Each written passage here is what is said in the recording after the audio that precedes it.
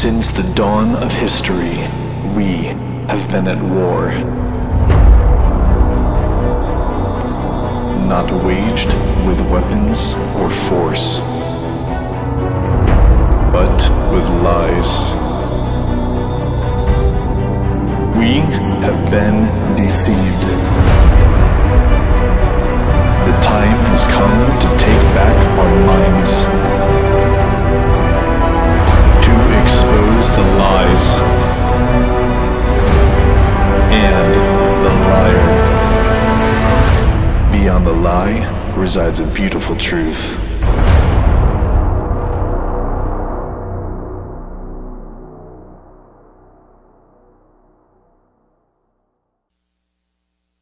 Good morning. Good to see you guys. Good to have you today. Listen, very excited about baptisms this afternoon, and I know Jake just got done talking about that. Man, I'll tell you what, that is such a cool time. And there may be some of you here that maybe you've been thinking about baptism. Maybe you've taken that step of faith and you really understand that Christ died on a cross for your sin, and you have never out of your own life declared your faith in Christ as your Savior and demonstrated that through baptism. Let me encourage you. Today is going to be just an awesome time to do that. And as we gather as community out there, man, we're going to cheer people on, because this is really a defining moment for people in their faith journey. And man, to be able to be there and to applaud that and to celebrate that, man, that's just a great time. So let me encourage you to come on out there. By the way, you got to be careful when you park out there too, because they do give tickets for double parking, and it does get crowded. So when you get out there early if you can, and but we're going to have an absolute blast out there. I want to take a moment and I want to pray, because I don't know what I'm going to say yet. So now, you know what? But there's just a moment that I just want to take. Was worship awesome, by the way? Was that beautiful? And, you know, for Hannah and for Bill and for Lauren to lead us into that quiet place of rest. How many of you go, man, I just needed a place for my heart to rest today, right? Isn't that beautiful? And that's the kind of space that God can really do amazing things through. And as we just gather before Him and pray, we just make room for Him to do even more. So let's do that. Heavenly Father, thank you, God, that you have revealed yourself so passionately with a desire to forgive, a desire to adopt, a desire to bring people into your family as children. Lord, not to create a religion, but to create a relationship that would have been impossible for us on our own. And all that religion strives to accomplish, Lord, could not be accomplished in what you did by sending your Son Jesus to die on the cross for us. And God, we thank you for that. And Lord, we want you to open up our hearts and our minds today. And Lord, we're just looking for what it is that you want to speak into our lives. God, we thank you for all that come here, Lord, to just hear from you and to in some way take another step deeper, closer to you. And as you have taken giant steps towards us. Thank you so much, God, for all that you've done for us. Lord, we are humbled by your love, and we thank you. In Jesus' name, and everybody said, amen. All right, well, we've been doing a series called Propaganda. My name is Mark, for those of you that don't know me, and it's great to have you here. We are doing this series called Propaganda, and we've been taking a look at, things that we tell ourselves, things that people will say. Sometimes they're Christian, sometimes they're non-Christian, things that get repeated enough that it begins to sound like truth, but it's really not fully the truth. And one of the things that you discover about a lot of things in life is the things that we believe that when you really discover who God is, there's something beautiful about Him that seems to be the answer to everything that we believe. There's something beautiful, a beautiful truth about who God is, a beautiful attribute of who He is that is the answer to so many of the lies or the misconceptions that we have in our lives. And it becomes so freeing when you begin to see Him for who He is. God has such a deep passion to be known by you. God has such a deep passion for you to know him and to experience him. And this is a passion that has driven God for a long, long time. And this invitation that he gives to us to be able to experience him, to know him, to be able to hear him, to be able to follow him, to be able to experience something supernatural in our lives, to experience him filling up hollow and hurting and blank spaces in our souls are things that all he wants to do. And sometimes we don't realize it, but in our quest for these things, we're actually shortcutting the process, and we don't even realize it. And years ago, when I was going to a support group that was a support group for wonderful people like me. In wonderful people like me in our marriage, I knew all the answers. I was wondering why my wife just didn't do what I was telling her to do, because if she did what I told her to do, she'd be happy like I am. I don't know why she wasn't getting it. You know, she just wasn't understanding, and I had all the answers, and I was wonderful. You could have asked anybody. They would have told you how wonderful I was. I was positive. I was upbeat. I had this great attitude. My problem was I confused who my wife's Savior was. I was pretty sure it was me for a while. And so I would tell her, you know, do this and do that, and I don't know why you don't do this, and I don't know why you just don't listen to me. And it was hard for us to make any progress in our marriage because I was so bent on fixing our marriage. I was so bent on not fixing our marriage, fixing my wife. And I didn't realize that there was something so broken about me that I felt the need to do that. And I thought that I was the one that God had appointed as the person to do that. And so they make support groups for people like that, by the way, wonderful people like me. They're called codependency groups. If you're codependent, then the person you live with, you know, they've got their own issues, and you're sure that God brought you together so you could fix all of their issues. But you learn that it doesn't really work that way. And so I was in this group for wonderful people, and we're sitting there, and you know, we're learning different things. And there was a certain part of the meeting where we would share, you know, a prayer request and kind of anything that was on our heart, just a kind of a way to be connected and to talk. And so different people are sharing about their situation, and yeah, I need prayer for this. You know, I'm finding that, you know, I'm just always on my spouse about them doing this, or I realize that I've been enabling my spouse to do this, or I've been enabling my significant other to do that, and people are just kind of going around sharing. I'll never forget it. I was a pretty new believer when this was all going on in my life, and everyone's sharing, and we get down to a lady, very young. She was about the same age I was, early 20s, mid-20s or something, and she said, yeah, I just want prayer, and yeah, I just want you guys to know I'm gonna leave my husband because I'm not happy. And I know that more than anything, God wants me to be happy. Now, when she said that, I thought, we get to do that? That's what God is like? Oh, this is awesome. And before that moment could really take, you know, traction in my brain, another thought came up that went, something doesn't sound right about this. Something about this is so broken. And yet, the more I thought about it, the more I realized, how many times do I think like that? How many times do I get caught up in this thought that somehow I can allow myself to do things because I know that God wants me to be happy? And here's the problem. Does God want us to be happy, or does he not want us to be happy? I mean, what do you think the answer is? You know, here's what I think the answer is. Yes, he wants you to be happy. I don't think there's any question he wants you to be happy. I think where I get confused personally is what the path to happiness looks like, right?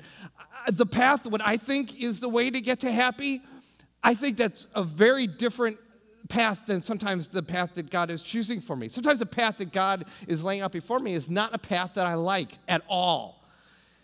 And when I'm saying, God, I want to be happy, I know you want me to be happy, that there's an opportunity there for God to enter into that space in my brain and to kind of show me to how to get to his idea of what happiness really is. But it's hard. It's so hard for us to do that. When you look at the way that we are wired, the way that we think and the way that we make decisions, what we don't realize is that we are actually creating a path. And it's a decision-making path that every time we ask a question and we make a decision, that we are formulating a mindset that is actually setting up a pattern and a direction for our lives. We don't realize it. And this idea of God wanting to be happy, it is so, yes, true. But that's not the only thing that God wants for us. There's so much more. There's such a depth and a richness to what true happiness, lasting happiness looks like that we oftentimes don't have any concept of. And yet, it's the very place where God wants to lead you. Because it's a place that he knows where you're going to find strength.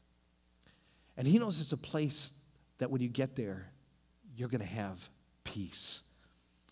And that when you get there, you're going to say, there's something I've come to know about God and how to live that I did not know before I started asking this question. But there are several points that I want to make for you as we kind of take a look at this issue. Here's the first one. The fact is we are not on a truth quest or a do the right thing quest. We are on a quest for happiness.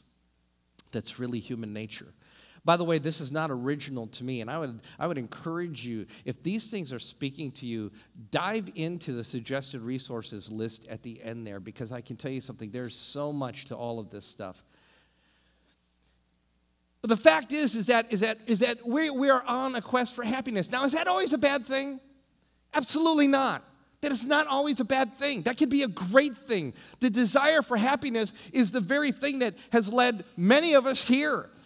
The thing that brought us to open up our lives to a relationship with God and the understanding that he loves us is because there were things that we were doing in our lives, there were patterns of the way that we were living and the way that we were thinking that brought us to a place of such emptiness, of such brokenness, where we realized, I'm not happy.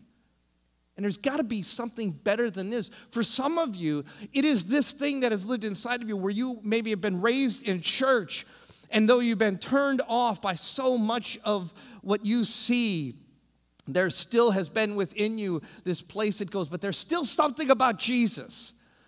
And I may not connect to this church thing right now, but there's something about Jesus. There's got to be more to what it means to believe in Jesus than what I've experienced. There's got to be more to this thing than just going to church. There's got to be something deeper. There's got to be something real. There's got to be something that you can feel. And for you, that very sense of discontentment, that desire to be happy is the very thing that drove you to God. And that's not a bad thing. Matter of fact, baptism is so beautiful because it's people who are saying, man, I so believe in God's forgiveness, in Jesus dying on a cross for me. I so believe that God wants to forgive me of sin and come into my life. I'm just dying to the old way that I used to live and try to make everything fit together. And I'm coming up out of the water to live a whole new life in a relationship with God. And for you, this quest for happiness has been a good thing. But the quest for happiness gets undermined for us sometimes. Back in the days of the prophets, the prophet Jeremiah was preaching to the kingdom of Judah. And he'd been warning them all along. He'd been saying, look, you guys, if you turn to idols and if you make alliances with other nations, you're going to end up on the losing end of things. I know it sounds like a great idea for you to do these things, but there's something that God always wanted to demonstrate.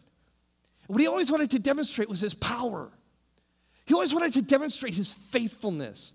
He always wanted to demonstrate his love for the nation and for the people that lived in Judah.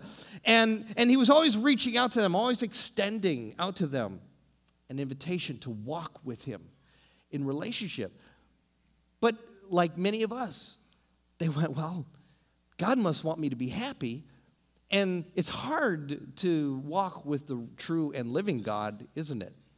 Because, man, he's got some standards and he's got some views on things. And it's so much easier if I can go ahead and get a hold of an idol. See, the cool thing about idols is this, is you get to shape them any way you want to. That's what's cool about making an idol. What's cool about an idol is you make an idol any way you want to, and you can pray to that idol, and it will say whatever you put in your imagination that it's saying to you. And so you can do whatever you want if you got an idol. I mean, who cares? I mean, everything is wide open if you've got an idol, and so they turn to idols. And even as God was saying, look, if you come to me, I will defeat your enemies.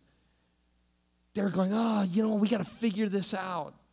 We got to make this happen. And so they went to Egypt, and they said, hey, we see you guys are strong. We'll be partners with you. And they make an alliance with Egypt.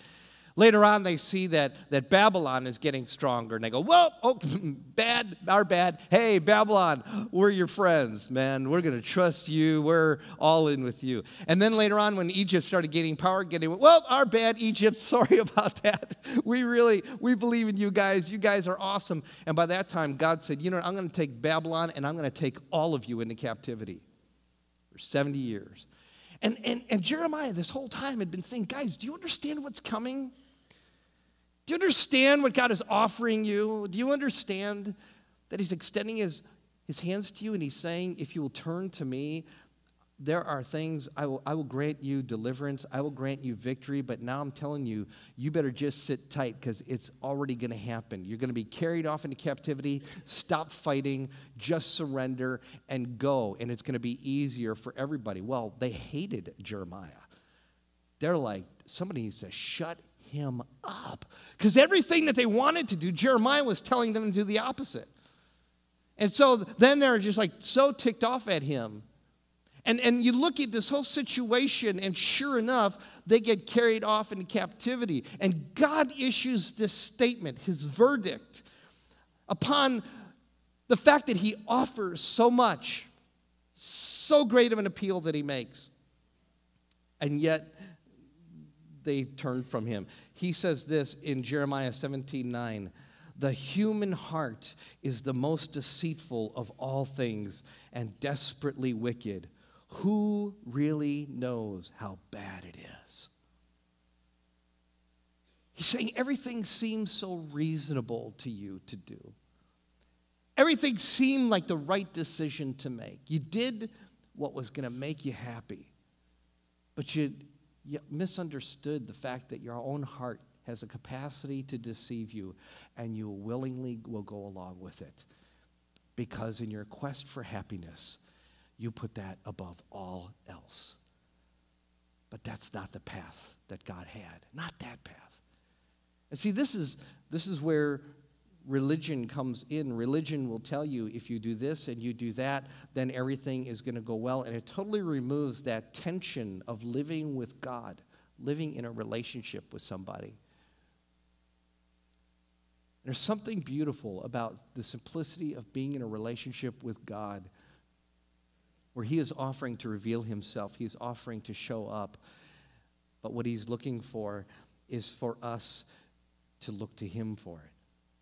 Now, the people of Israel and our issues are very similar. It's not that we're ignorant. It's not that we're misinformed. It's that our hearts are very cunning. So this whole idea of, hey, trust in your heart. You've heard me say stuff like that. Should you trust your heart? Should you? Should you follow your heart? Well, sometimes yes. In Psalm 37:4, the scripture says this. It says, delight yourself in the Lord, and he will give you the desires of your heart. That doesn't mean he makes your wishes come true. It means he puts the desire in you to move you in the direction that he wants you to go. But there's that little part that comes before he gives you the desires of your heart that's so important. And it's delight yourself in him. What does that mean? To delight yourself in God means to worship him, not just sing songs to him, but to see him for who he is. To understand that he is the true and living God. To understand that he is for you, not against you. To understand that he is a perfect father, that he sometimes brings discipline into my life to teach me and to train me. That he is the God who knows everything. He already knows what's down the road already, and he wants to align me with his purposes so that I'm there to meet it. I'm positioned properly for the opportunities that he wants to bring me into. I delight in him because he is my Lord. He is my Savior. He is my God. I delight in him because he is majestic. He is over the kingdoms of men. I delight in him because all of history is hurtling down a path of his plan, and I already know where it ends. It ends with him on the throne, ruling and reigning and bringing final peace to the world. I delight in who he is. See, but the people of Israel, they didn't delight in him. They knew he existed. They had God, and they had their idols, and they had their alliances, and their plans, and they were all on the same level. They had all of them. They became religious. That's all they did. And yet God is calling us to this place where we can really know him and where we can see him and we can follow our hearts, but we never do it without realizing that at any situation with given enough pain, given enough stress, our hearts can lead us to make some really bad decisions. And it's not that I don't perceive reality. Here's our problem. What we do is we make up our mind ahead of time. I know it's going to make me happy already. I mean, you don't need to tell me. You don't need to ask me, why do you spend $650 a year on Starbucks? I've got reasons. I'm getting Starbucks no matter what. You can issue whatever health report you want. I'm going to drink it. Now, here's what I'll tell myself. You know why I drink Starbucks? My staff. I can't go to a meeting without having Starbucks, man. It's like a disaster. I do it for you guys. I don't dare stand up here and preach without having Starbucks first. If I stood up here without having Starbucks first, man, I would just be like in a coma the whole time I'm up here. But I get to be all jacked up because of Starbucks. I do it for you guys. You see, here's what we do. Here's what I do. I make up my mind what's going to make me happy, and then I give my brain the assignment to go find rational reasons to support what I've already decided I'm going to do. Am I the only one that does that? Or do you guys do it too? You know why I drink Starbucks? Makes me happy. Some of you go, yeah, it makes us happy too. Drink more of that, would you?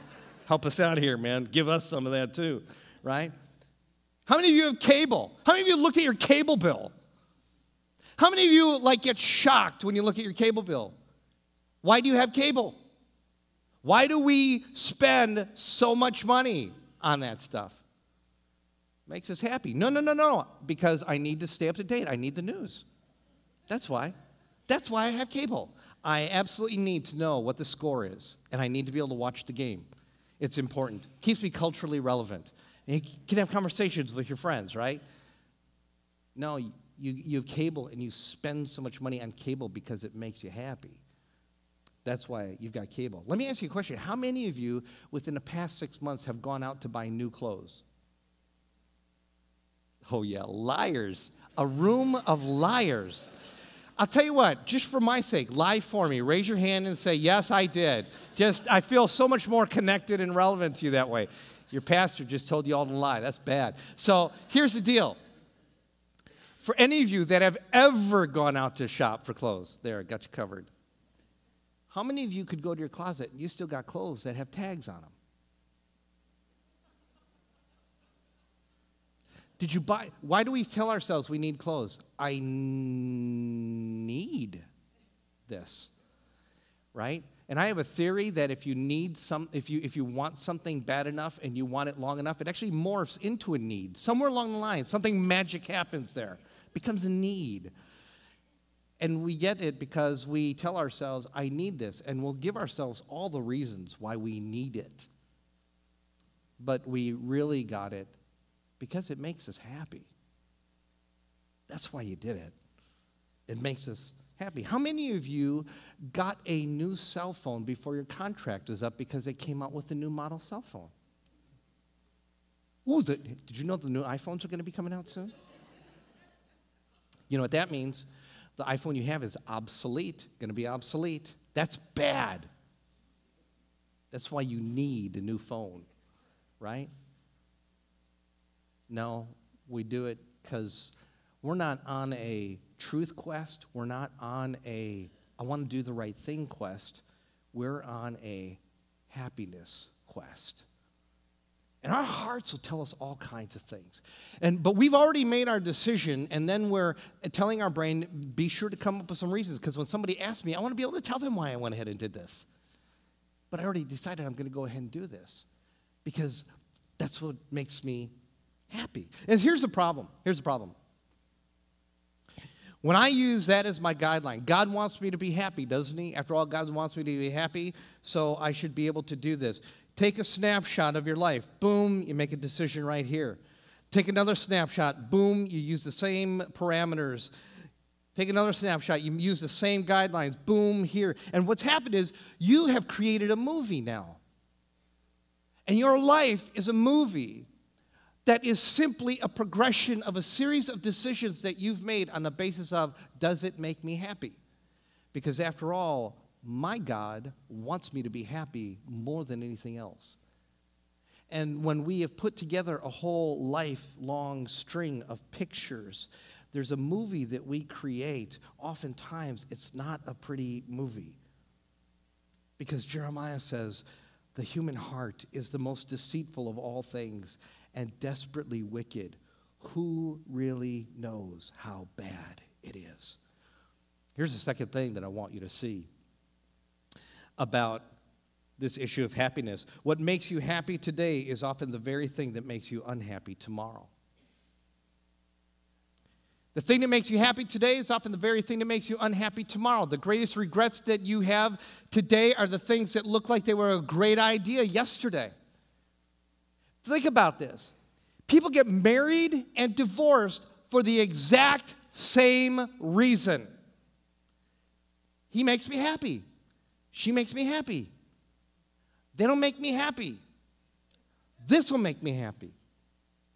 All the decisions that we make oftentimes are driven more by that than anything else. They become our biggest regrets. It's almost like this. If we were going to be like the nation of Judah and we were up here making our own idols, we would have a God called the Happy Now God. The Happy Now God talks to me. He's wonderful because he wants me to be happy. And the coolest thing is he wants me to be happy, not later, but now, right? And the Happy Now God, he will lie to me. He will tell me things. But I know that more than anything, he wants me to be happy. And so when you look at the different areas of our lives, we'll see the Happy Now God crop up. Here's where we see him cropping up physically. Smoking, it was probably fun when you started. But man, you get to your 40s, you get to your 50s, smoking doesn't make you happy anymore. Now it scares you, right? Eating habits, dieting habits. You know, I love to eat these little pepitas, what do you call pumpkin seeds, right? Because they're healthy for you. But they're not necessarily healthy when I have 10 handfuls a night, right? But I tell myself these are healthy. It's part of eating healthier. But the Happy Now God tells me, oh, no, it's okay. 10 handfuls. Hey, it's like drinking skinny vanilla lattes. If you drink enough of them, you get skinny. It's why it says skinny vanilla latte. Right? You eat enough of these things that are good for you, you just keep eating, you'll get healthier and healthier. You just got to eat tons of it. The things that we were so excited about at one point in our lives suddenly become the thing that makes us very unhappy later on. Vocationally, you enter into a vocation because it made you happy. It made you happy to work with kids, or it made you happy to be in sales, or it made you happy to lead an organization. And later on, you get to the point where you're like, I'm not happy anymore. Something happened along the line. And so then we make a decision. Well, what's going to make me happy? So then we choose to move on. Or as parents, we get angry at the teachers because it's your job to teach my kids. It's not my job. And I excuse myself from having to have any involvement in my life, in the life of my children. And I blame it on the teacher. I was happy to send them to school. Now I'm unhappy that they're going to school. Financially. Well, this is where we all get in trouble. It gets real quiet in here when I talk about this stuff. Man, the car that made you happy when you bought it, and you bought it for all the right reasons, right? Because it has the latest safety features on it. Who doesn't want to be safe? It gets better gas mileage than the car that you had. Why would you not want that? It's so much better. And the very thing that made you happy when you first got it, now when you're dealing with the payments of it and you're trying to get out of debt, suddenly you're going, this doesn't make me happy anymore. But when you were thinking about it and people were giving you all kinds of advice, happy now God was telling you, absolutely. Just do it. And if somebody really reasonable came into your life and was saying, hey, that's pretty expensive. That, you might want to gear down a little bit, something that's a little bit more affordable. What you did was you ran out of rational reasons. You called up the salesperson. Hey, I'm out of reasons. Tell me again, what's so great about this car? You open up the brochure again. You read, what's so great about the car? You get on the internet, you read the reviews, and you go, it's a wonderful car. And you go, happy now, thank you.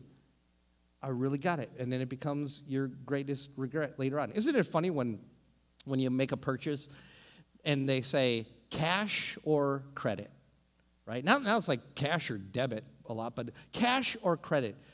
Wouldn't it be so much clearer if they said happy now or happy later, right? Because happy now is, oh yeah, do the credit thing. If you want to be happy later, it's no, save up and pay with cash. But if they put it that way, we'd all change our spending habits, right? Financially, some of those decisions that we make, when you go see a financial planner or you work out a budget and you're so bent on making that right, that's such an important place to begin to move to a place of happy tomorrow. Relationally is one of the big areas where we struggle in relationships with people, in relationships with God. Parents that are raising children and they want to be happy, and so they want to be buddies with their kids. Because I just like that buddy connection. And instead of being a parent, you're like trying to be their best friend. And you're almost like kind of making it so that you're equals and your peers, and it makes you really happy because you're getting your emotional needs met out of this relationship with this little person. And it makes you happy now. Then they become teenagers. And they see you as a peer, or maybe a little lower. And now it's very difficult to have the kind of parenting relationship that they need, because Happy Now told you be their buddy, and Happy Later is saying this doesn't work. See, if Happy Now were telling you the truth, Happy Now would have said they need a parent. They don't need a buddy. And you need to help them to understand, and you need to help them to know how to maneuver through this world. I did not give you this child so that you could have a little friend to meet your needs. I entrusted this child to you because I needed you to lead them. But Happy Now doesn't tell us that. Happy Now says, oh, isn't it cute? Isn't it fun? Isn't it neat when they kind of sass back like that? Isn't it just cute to hear them talk like a grown-up? To repeat the things that they see on TV? It's just so cute. Yeah, it might be cute now. It's not cute, so cute later on. It's difficult. Or when Happy Now says, oh yeah, go ahead and get into this relationship. Yeah, she comes by your cubicle all the time. And you get a little excited when she comes by your cubicle. Happy Now says, oh, I'm so glad she came and talked to me today. It's just exciting being with her. It's great. Your spouse is at home, but Happy Now is saying, hey, you be in the moment here. This person is wonderful. And you're happy now. And you begin to go down a path of what makes you happy. And hey, yeah, we'll go out to lunch together. And you go out to lunch together. And you begin to tell secrets about your marriage and your unhappiness. And Happy Now says, yeah, keep doing that. It makes you happy. It feels good, doesn't it? And Happy Now will lead you down a path that at the end you'll look at it and go, how in the world did I destroy my marriage? I never intended to do this. I didn't mean to do this. How did I get down here? Happy Now spoke all the way through. Or, okay, I'm in this relationship and I know he doesn't treat me right. I know that he's not, but I know he's going to change. And I know he cheated on her, but he won't cheat on me because I'm special. I know it. I'm just happy because I'm not alone. I'm happy now. And I know my friends say he's a bad person to be in a relationship with. I know everybody says he's no good for me, but I'm happy because I'm not alone. And happy now will say, yes, yes. Be happy now. And then later on, when things really fall apart and the pain hits, all of a sudden you realize, oh, I'm so unhappy. How did we get there?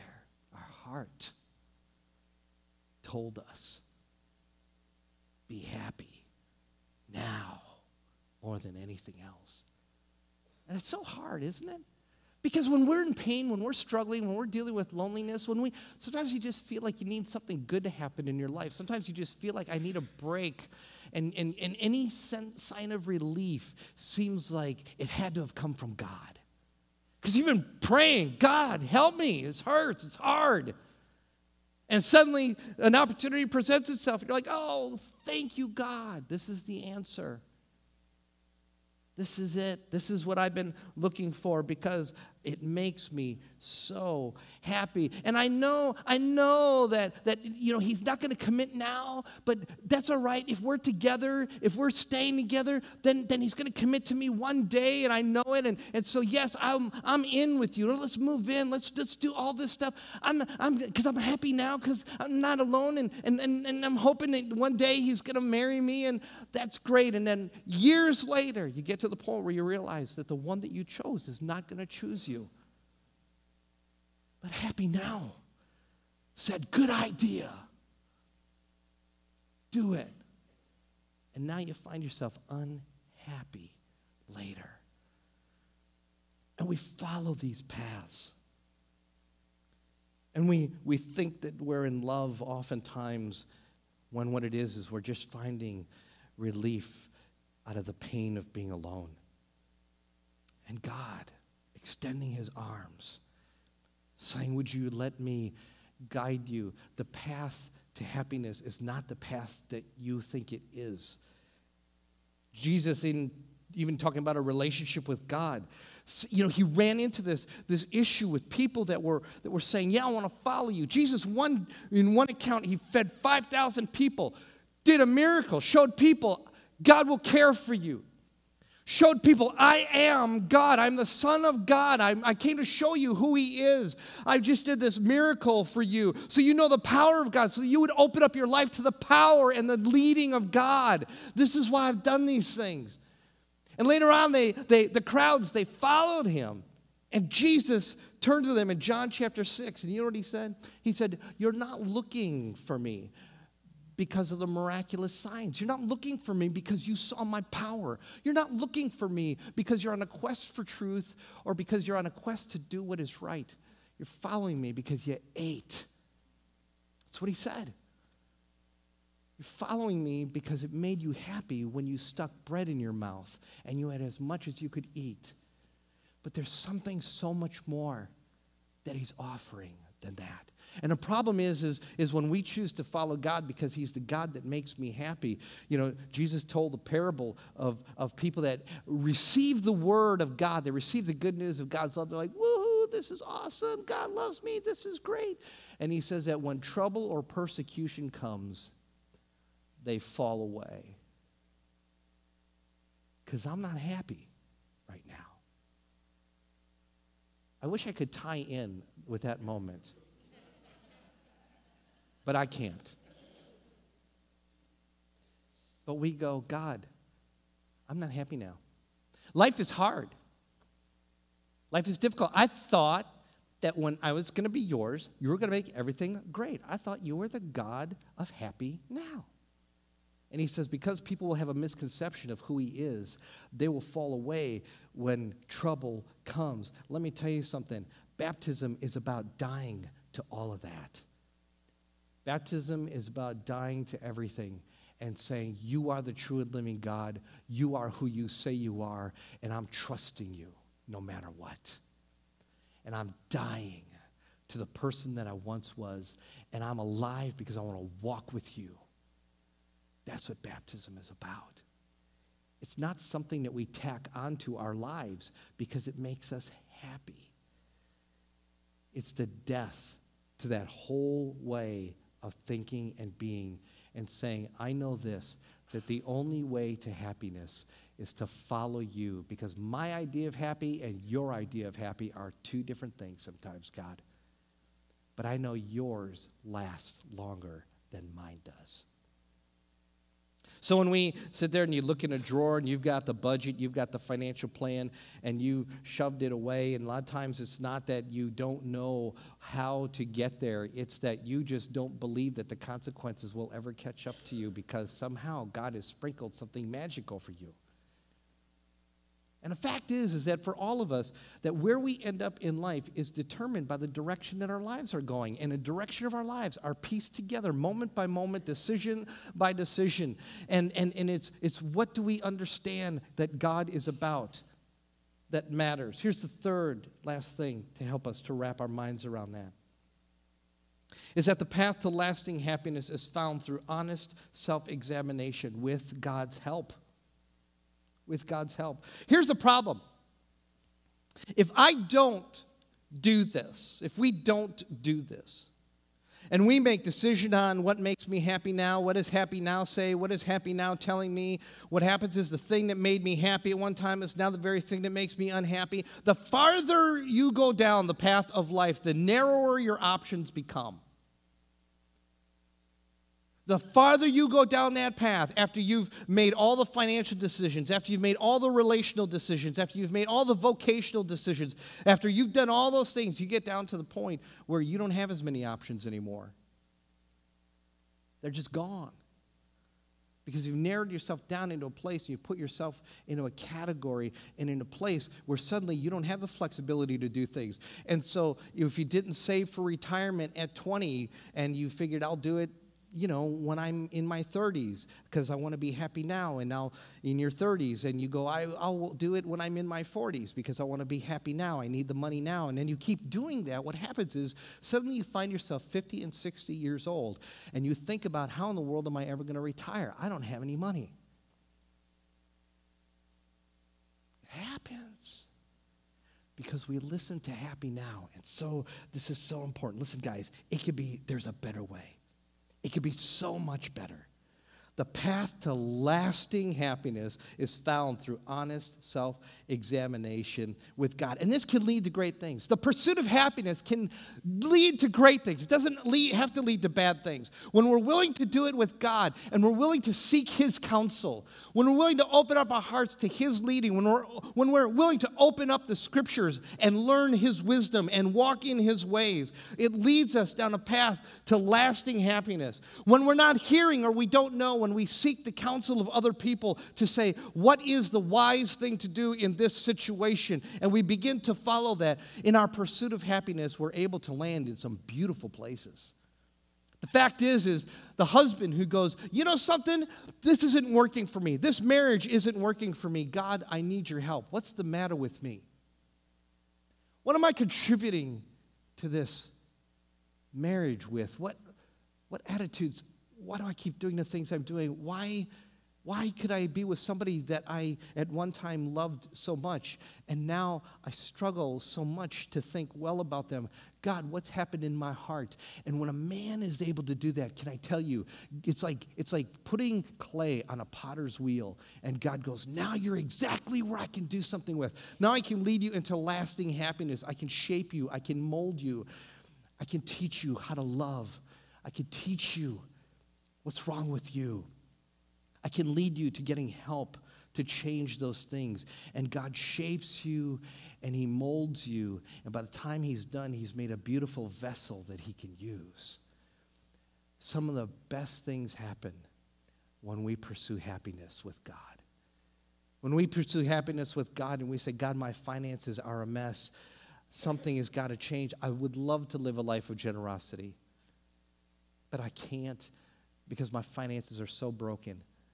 And when you get counsel, when you do things like I Was Broke, Now I'm Not, which is one of the ministries we do here with Bobby Cooper, when you enter into something like that and you put a plan together, suddenly your heart begins to be able to dream, because you realize, hey, I'm actually having margin in my finances to be able to fund dreams and to be able to live a life of generosity.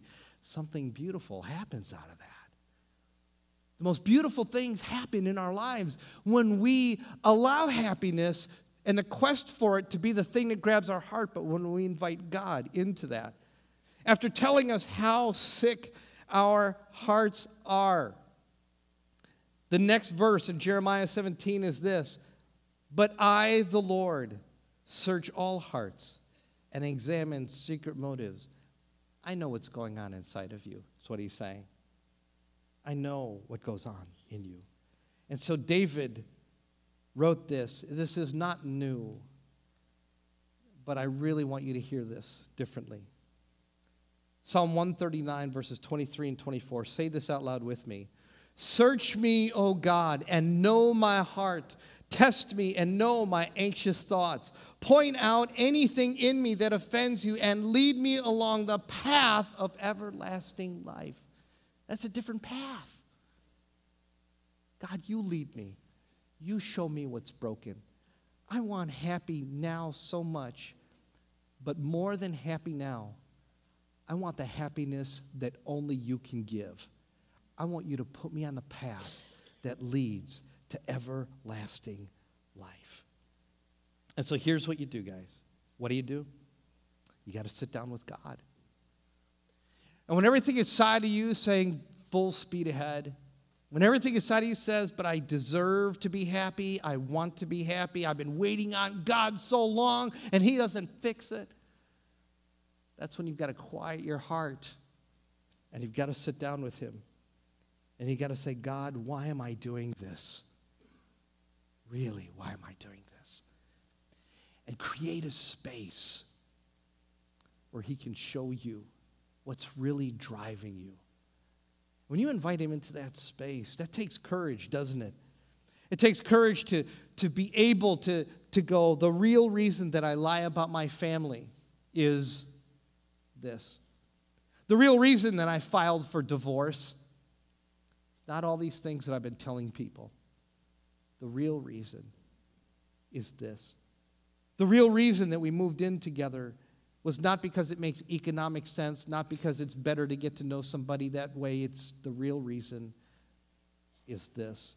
The real reason I won't call my kids is this. The real reason for all my credit card debt is this. The real reason I drink so much is not because of the people around me. It's because of this. The real reason I quit going to church is this. And to be able to say, "God, show me what's in my heart. Why am I doing this? Really?" Man, that's just a great place. Just say that with me. Why am I doing this really?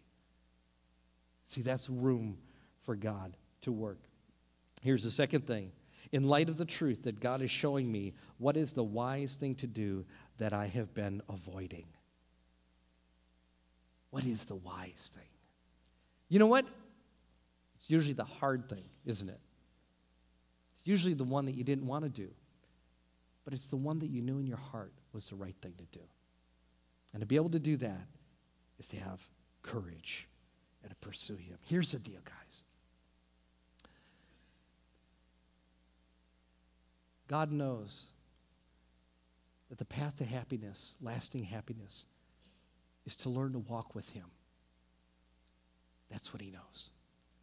What he knows and what he believes is that you have the incredible capacity to experience him and to know him in ways that some people never, ever bother to, because they're so busy on a quest for happiness that they never invite God to lead them into a place called joy, something deeper.